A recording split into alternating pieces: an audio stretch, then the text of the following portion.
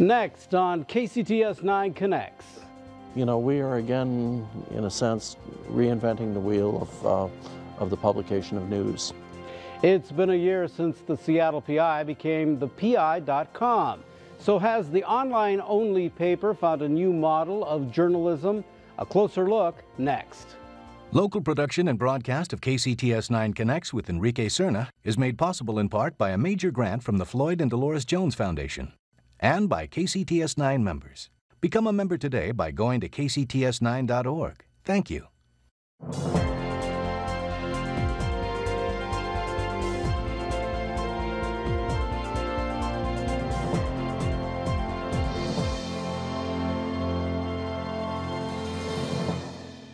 Welcome to KCTS 9 Connects, taking you beyond the headlines of Northwest news, issues, and politics. Coming up, Seattle budget trouble. I'll be talking with Seattle City Councilmember and Budget Chair Jean Godden. But first, the future of local news. 1 year ago, the Seattle PI stopped printing newspapers and became an online-only publication. Was it the end of a local paper or the beginning of a new kind of journalism? Senior producer Ethan Morris takes a look. 146 years of history is closing here. It was dubbed a rally, but a gathering outside the offices of the Seattle Post-Intelligencer took on the feeling of a wake as the newspaper announced it will stop printing after today. It was the news story that stunned the news itself. After nearly 150 years, the Seattle PI, as Seattle knew it, was coming to an end. The industry is closely watching the Post-Intelligencer's online-only switch. The paper is the largest one to make the move so far, and media watchers are eager to see if the company can find a way to be successful.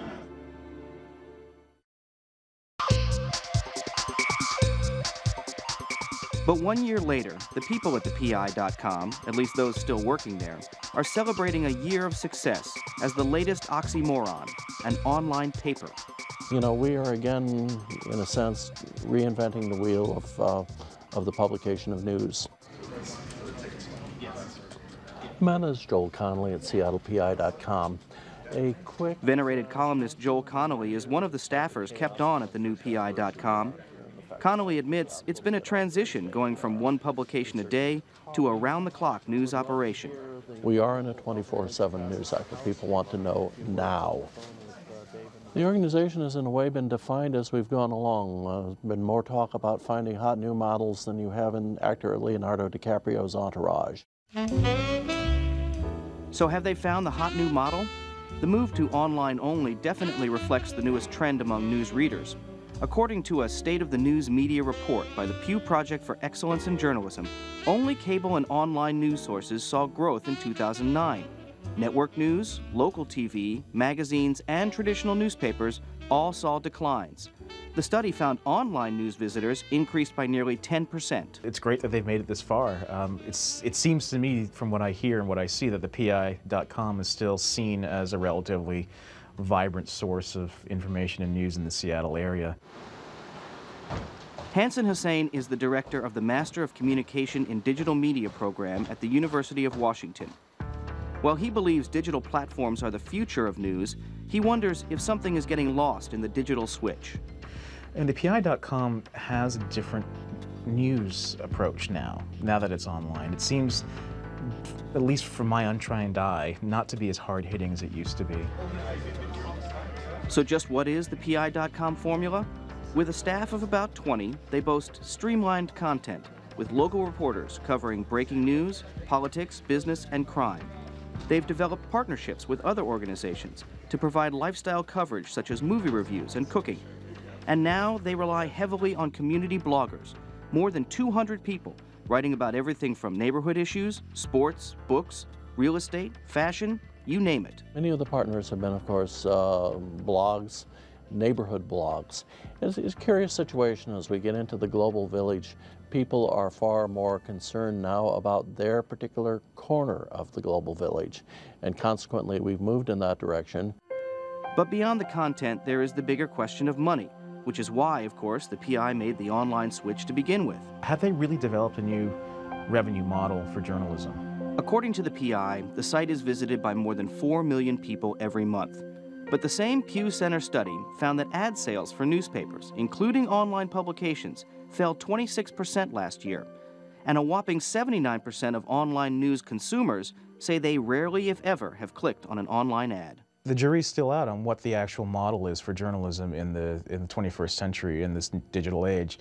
I mean, I still don't know whether the PI.com is the right model. I don't know how much they're being subsidized by a major company out east, which is Hearst. We are Hearst's baby, and the corporate parent is very much interested in our upbringing. So as traditional newspaper circulation continues to decline nationwide, many media eyes remain fixed on Seattle's online infant. To a certain extent, they do represent the future because they are very lean and mean infrastructure. Low costs, probably low revenue still, because online the revenues are much lower and they always will be. We're in a situation where the business is evolving. And this is, again, you know, we have struck out as pioneers, and where we end up and what type of civilization comes from it, you can't forecast the future. Next week on Connects, we continue our look at the changing landscape of local news. Our goal is nothing less than to cover the news in West Seattle round the clock, 24/7. As newspapers try to figure out a new formula, a wave of new media ventures is springing up in Seattle. But can they compete, and are they sustainable? That's next week on Connects. Coming up on Connects later, which members of our local congressional delegation are holding make or break votes in the healthcare debate? Still ahead, a report from the disaster zone in Haiti. Right now, Seattle's looming budget deficit. New estimates show the city's budget gap through 2011 has grown from $50 to $60 million. Now, the mayor says it could mean cuts in city services, higher fees, and job cuts. And joining me now to talk more about all of this is Seattle City Councilmember Jean Godden, who is the chair of the Finance and Budget Committee for the city. And thanks for being here. Can you give us an update? What is the latest on the budget situation with the city? Well, frankly, it's not very good. The mayor is quite correct in saying it's approximately $50 million that we think that we're short for this year. And of course, this comes on top of last year's budget cutbacks, because we did cut back quite a bit for the 2010 budget. What's the timeline to figure out what's going to happen and getting this done? Well, we'll be getting a full report on where we are after the first quarter of the year in April. Probably by mid-April, we'll know a whole lot more about our situation, because we'll be able to have the first quarter tax returns, and we're going to be looking at it very carefully, and I'm sure that the mayor will be looking at it quite carefully as well. Obviously, we're in a recession that has a big impact on everybody's pocketbook, statewide, nationally. For the city, when we talk about revenues there, what's been hit? Well, sales tax, of course, is always pretty bad. I would say real estate excise tax. When someone sells a building, why we get about 0.5% of the sales price in what is called REET, R-E-E-T, which stands for real estate excise tax. So when everything slows down, it slows down for the city, which then has impact on the revenues and all those things. It does indeed. So the mayor has actually said that, and actually she said this too, everything's on the table. And he said, you know, the possibility of cuts, utility rate increases, staff layoffs, all of these things. What do you think of what he's said so far about all of these things? Well, I think he's quite correct in being concerned about it and being careful about it. I think that there is a possibility that he will be doing some mid-course reductions probably by June, and I'm hoping that he will share those numbers with us. We appropriate the funds on the council, but he can underspend. Right off the bat, he had said that there was going to be 200 top positions that he was looking to cut. He backed off that after getting kind of a firestorm. When he made that announcement, what did you think? And did he not consult with the council to tell you guys that that was what his thinking was? No, he did not consult with the council. A mistake? I think that might have been a bit of a mistake. Certainly, we know that there will have to be some cutbacks. That's 85% of our budget is in salaries, so we're fully aware of that.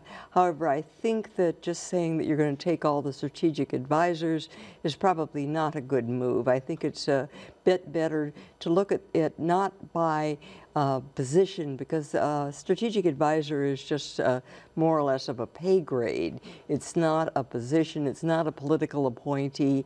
It's somebody that has some expertise in a particular field, and they're hired for that reason. So I think it's better to look at what kind of departmental or program cuts that you would be making, rather than looking just at a position. And what about rainy day fund?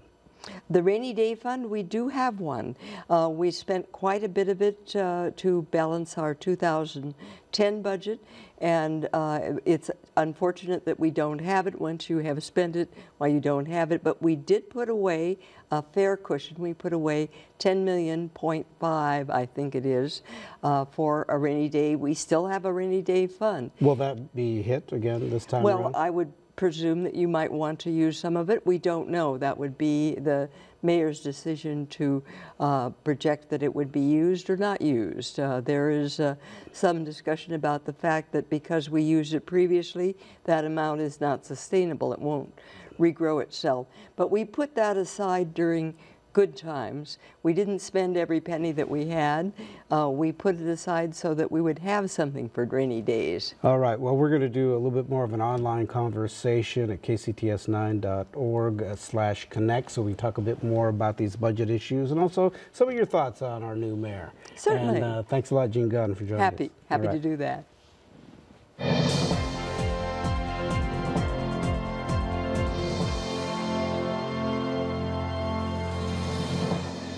It's been 9 weeks since the catastrophic earthquake in Haiti, killing thousands and leaving tens of thousands homeless and hungry. Relief agencies have been working tireless to help. Stacy Howard, who is with the Salvation Army Northwest Division, is in Haiti right now and gives us this report from the disaster zone. My name is Stacy Howard, and I am the Public Information Officer at the Haiti Command, representing the Salvation Army World Service Office. There are NGOs here, we are one of them, which are non-government organizations, and there's about 800 to 1,000 NGOs here. So the Salvation Army is one, but we're a big one. And all the NGOs run what are called camps. We have a camp, and we have one of the larger ones, and it holds about 20,000 people, squished into probably a quarter of a mile in each direction. It's very, very dense. There's no privacy.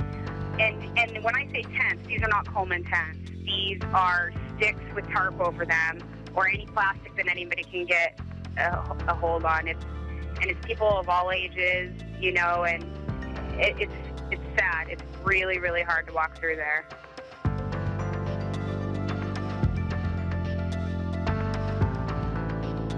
Every Monday and Tuesday, we have food distribution. So we get shipments in over the weekend from the U.S. From all the money that people have donated, that's what it's going to. It's going to Numana and everything from Numana, which is kind of dried vegetables and rice and beans, to MREs, which a lot of people know are what people in the military eat, to buckets and cooking oil, and kind of whatever the U.S. is sending us, we will take and we will distribute. And so, like I said, we do that every Monday and Tuesday, and thousands of people line up.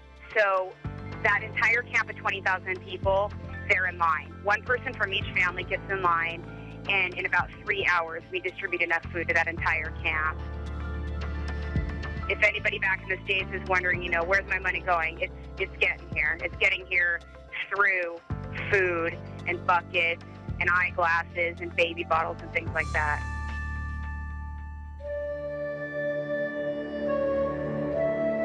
Every other building, I would say, is destroyed. I mean, you take two buildings, one of them's gone.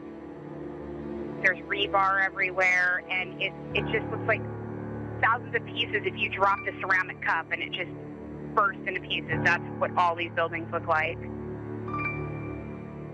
It's not, the roof got blown off in a tornado, or some pieces of debris fell. What it reminds me of, big pancakes.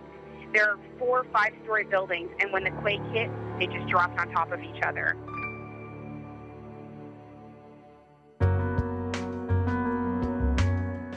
You know, the kids are what keeps me going every day. And they just still have so much hope. They chase me through the camp. You know, they love Americans. They love light skin. They love the U.S. military. And they love having their photos taken. As you can see in those, they're hams. And, you know, they'll take a balloon and kick it around as a soccer ball. And all these kids in these pictures you see, these are our students. We have a couple hundred kids in our school. Our classes have resumed. In one picture, you can see a teacher showing her class a book. And I walked by when I took that picture, and she would point to an animal. And in French, they'd all make the noises and say what the animal was. And those little girls sit with their arms around each other.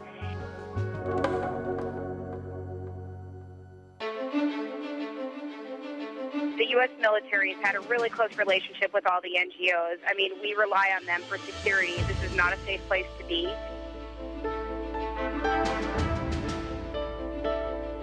So when we do our distributions each week, we basically go out to the airport, we load up our trucks, and then we are escorted in a military convoy to our distribution point. And we have an entire platoon, basically, who serves as security, just kind of crowd control and everything.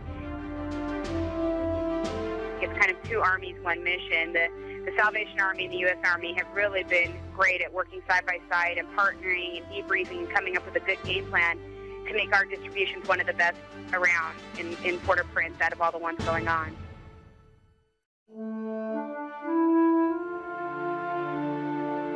There's not a lot of rebuilding going on. In fact, there's none yet. People are still trying to clean up from the rubble. Fortunately, you know, there are no bodies in the street anymore. You know, people have been laid to rest more respectively in the past few weeks. But in some places, definitely life is normal, per se, for the Haitians. At this marketplace here, you can see people bartering, and they trade items. And, you know, they're not brand new clothes. It's not a designer shop, but it's how they live, and that's how they're used to living.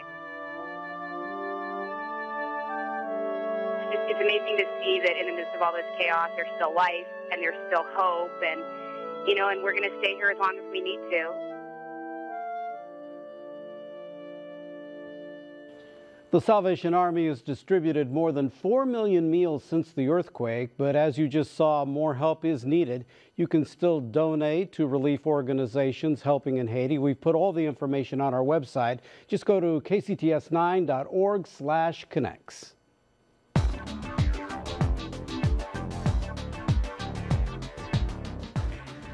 All right, time now for our weekly roundtable on the news. Joining me now, political strategist Kathy Allen, SeattlePI.com columnist Joel Connolly, political strategist Chris Vance, Seattle Times editorial columnist Joni Balter. And Joel's getting a lot of airtime on our show tonight. All right, well, let's start with this, healthcare, talking about that vote happening on Sunday. And we've been seeing a lot of ads. Joel, you've written about this week. U.S. Chamber of Commerce targeting particular House members, specifically in this area, Adam Smith.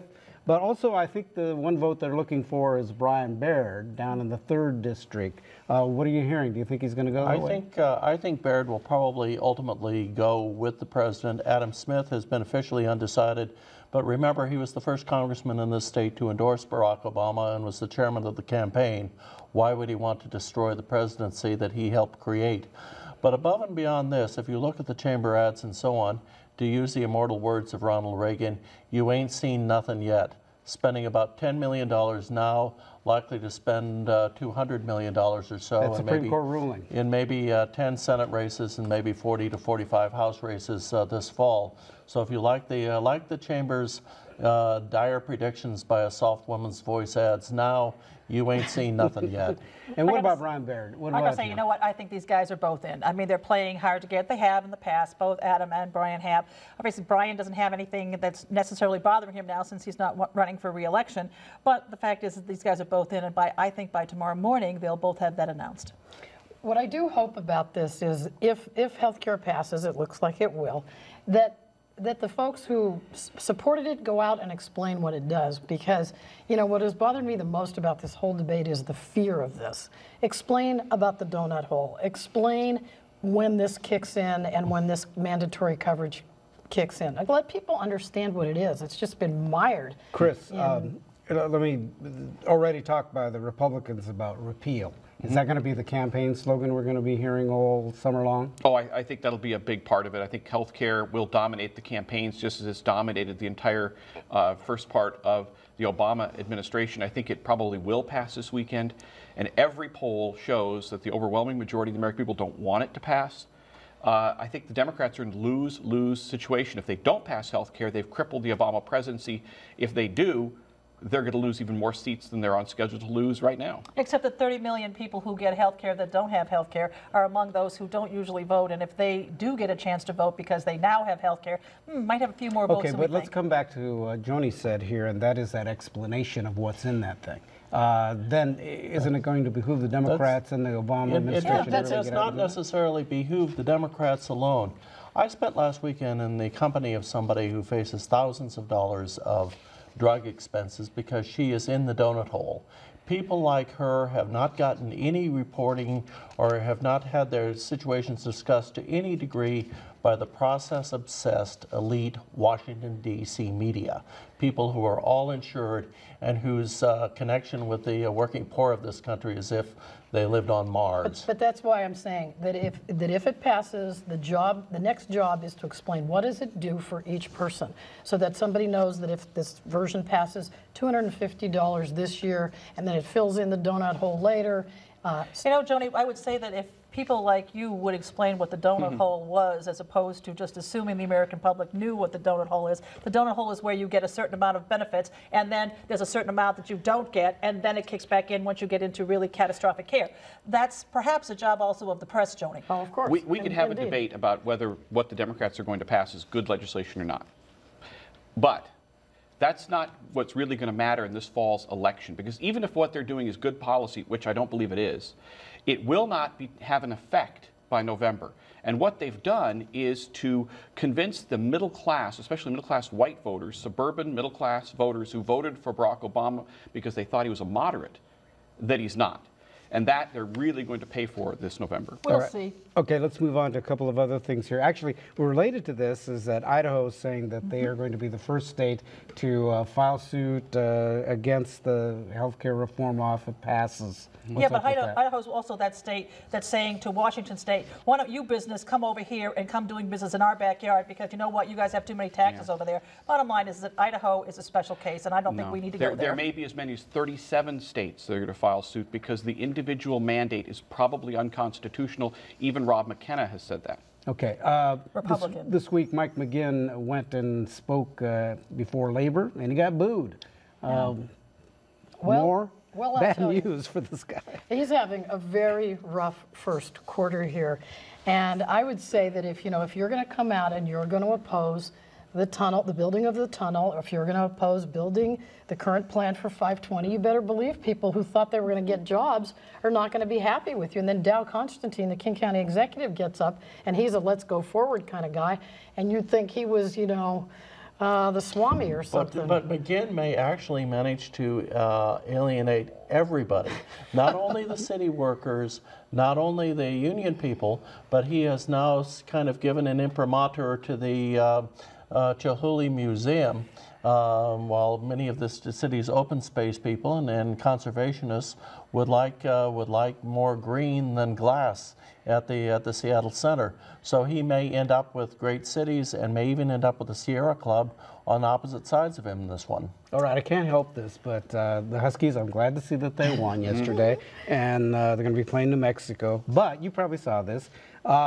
their graduation rate is only 29% on the basketball team. And Artie Duncan, the Secretary of Education, says that no team should be getting into the tournament if they don't have at least a 40% graduation rate. Let me say two things about this. First of all, when the same report came out about the UW football team, had one of the highest graduation rates in the nation.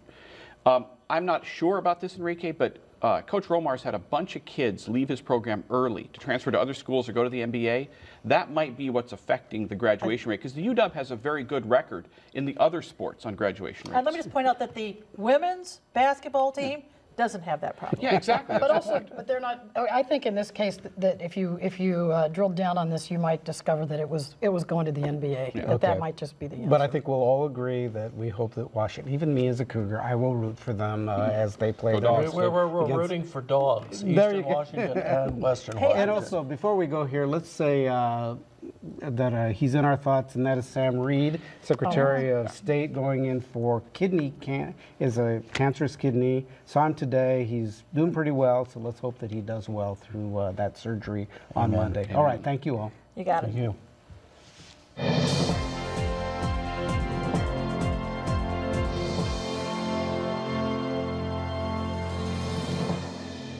Before we close tonight, we want to note the passing this week of Ernest Aguilar, an important figure in Washington State's Latino community. Last year, the State House honored Aguilar for his tireless public service and legacy of accomplishments on behalf of the Latino community. Ernie Aguilar was a trailblazer and a mentor. He was the first Latino in the state to seek a county office. He was the founder and chairman emeritus of the Washington State Hispanic Chamber of Commerce. He was a charter member of the State Commission on Hispanic Affairs. He inspired the first endowed Latino scholarship at the University of Washington Business School. And he helped countless Latinos, including me, seek careers and professions where few of us had ever been before. Ernie passed away on Monday surrounded by his family. He was laid to rest today on what would have been his 91st birthday. And that's all for this edition of KCTS 9 Connects. I'm Enrique Cerna. We'll see you next time.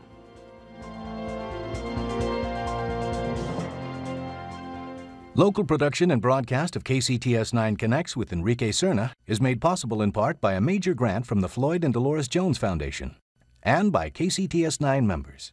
Become a member today by going to kcts9.org. Thank you.